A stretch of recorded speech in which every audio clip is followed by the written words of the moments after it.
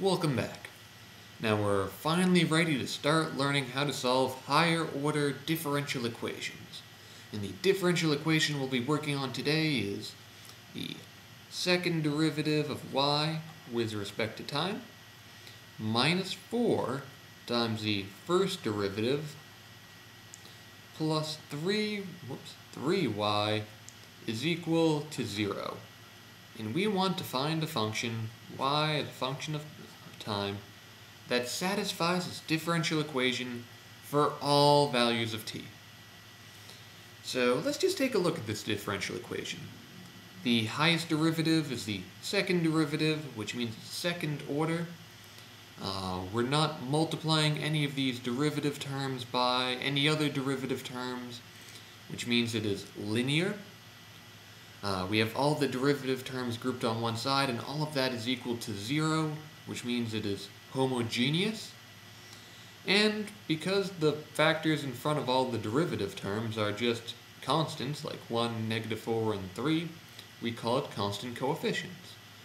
So this is a second-order linear homogeneous differential equation with constant coefficients. And let's get started. Now, before we actually do any math, let's just take a look at this conceptually speaking. What is this differential equation trying to say? It says that if we have a function y, and if we take the derivatives, and if we just add them all together, well, scale them by some constants and add them all together, that they all cancel out. So this function y cancels out with its derivatives. Now, that's a fairly rare property. You don't see it with most functions, especially not polynomials. Let's see what happens if y was equal to, t cubed. That means that the first derivative is 3t squared, and the second derivative is 6t. And if we plug in these values, we get 6t minus 4 times 3t squared plus 3 times t cubed is equal to 0. And we find that these values of t, they don't cancel each other for all values of t. They might cancel each other for one particular value, but we want this function to, cancel out for all values of t. So in order to find a function that will satisfy this, we need a function whose derivative terms somewhat resemble the actual function so that when we add them all together, they cancel out. Now, out of all the functions, we know what function somewhat resembles its derivatives. Well, the exponential function, the derivative of the exponential function is itself. So this should hopefully be a really good candidate to try and find something that will cancel with its higher derivatives. The trouble is, we don't really know what exponent we should use for this exponential function.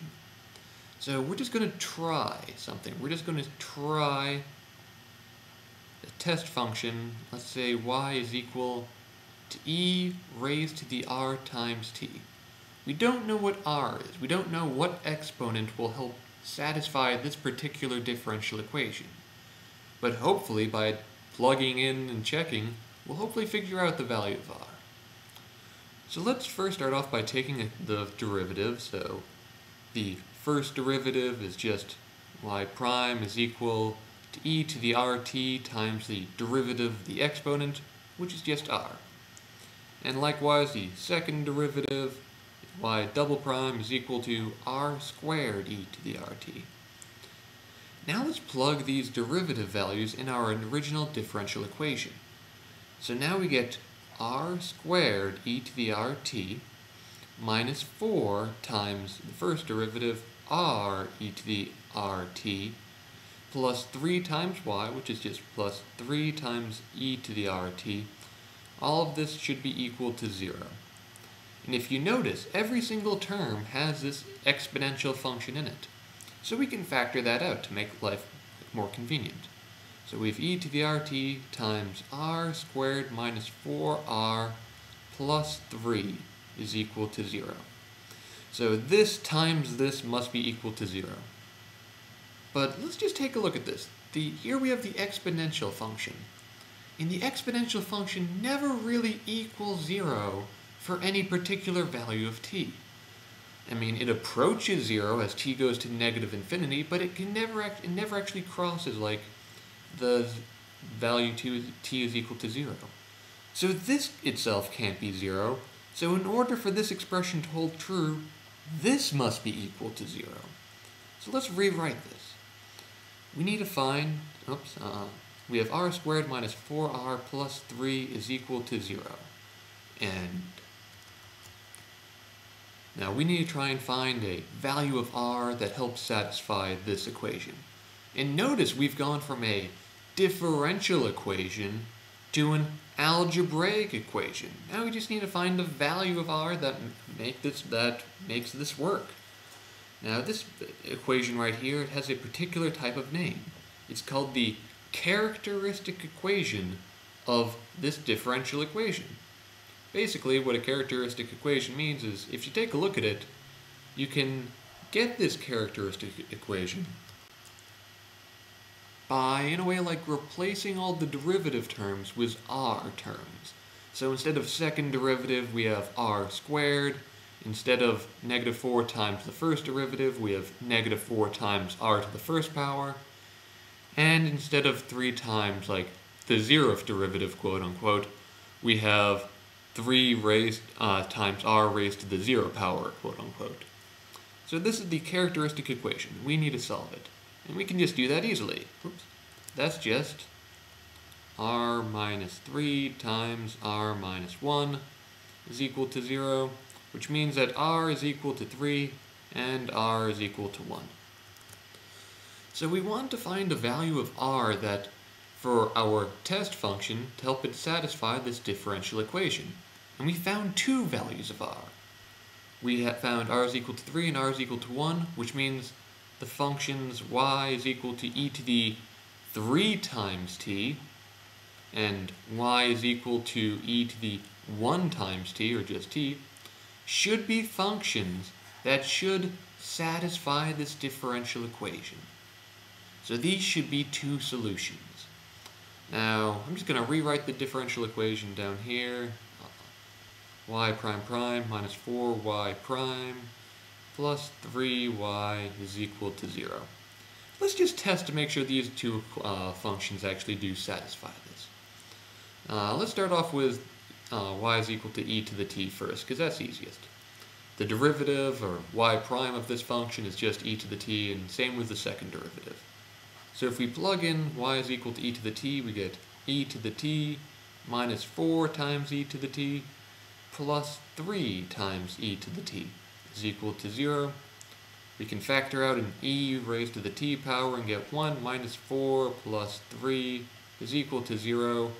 And 1 minus 4 plus 3, that's just 0. So e to the t times 0 is equal to 0, and that is true. This function does indeed satisfy this differential equation. And likewise, we can easily just plug in our second value here to see if it satisfies it. So the first derivative of this is just 3 times e to the 3t, and the second derivative is 9 times e to the 3t. So if we plug in that, we get 9e to the 3t minus 4 times 3e to the 3t plus 3e to the 3t is equal to 0. And if we factor out e to the 3t, we get 9 minus 4 times 3 is 12. Oops. There we go, 12 plus 3 is equal to 0. And 9 minus 12 plus 3, that's just equal to 0. So we get 0 is equal to 0, and this second solution indeed satisfies this differential equation as well. So let's take a look at what we have, our two solutions. Now, if you watched the last video, you should note that these two solutions are linearly independent. We can't scale any one of these solutions to make it equal the other solution, or can't make it cancel for all values of t.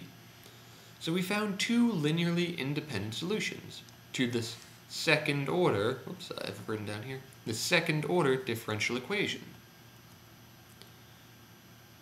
But are these two solutions all of the solutions to this differential equation? Can it describe every possible solution? Well, in order to find what satisfies every possible solution to this differential equation, we're going to need to find what's called the general solution. And we'll see in the next video, but the general solution to this differential equation is a linear combination of our linearly independent solutions.